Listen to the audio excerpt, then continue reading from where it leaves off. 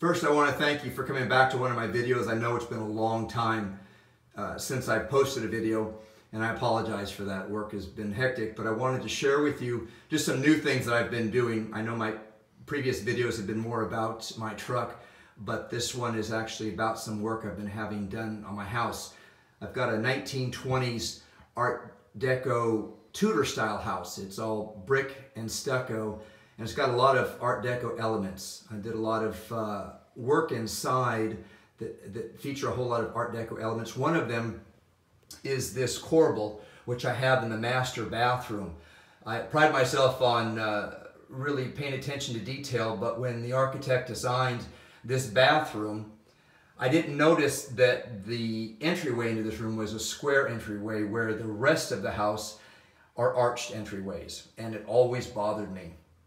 Fortunately, I have a good friend, Robin from Fogbank Industrial Arts, who is a historian and an expert on the Art Deco design. He actually spent 20 years on the Queen Mary helping to refurbish that ship, which is really the prize of Art Deco design. And what he made for me was this corbel, taking my square entry into the toilet area of my bathroom and made it an archway. And I'm very lucky to have him right here. Robin, I'm just curious how you went about designing this. What was your inspiration for it, and how did you do it? Well, the design was kind of copied loosely off the Chrysler building. You see some of the triangles that you would see on the Chrysler building in New York City. And then the setbacks are traditional Art Deco setbacks, the three you can see. And it's basically 3 pieces of separate sheet metal, 16 gauge sheet metal, with a 1/2 inch border around the circumference. And each one gets about a 1/2 inch smaller. And then they were all welded together and then ground and sanded smooth and then sent out to be chrome plated. And then the copper overlay is just that. It's copper, and it's kind of an overlay that has followed the contours of the piece. And it's got a keystone in the center portion to cover up, because there are actually 2 segments in order to get the 2 pieces to mate up to each other and have a seam there.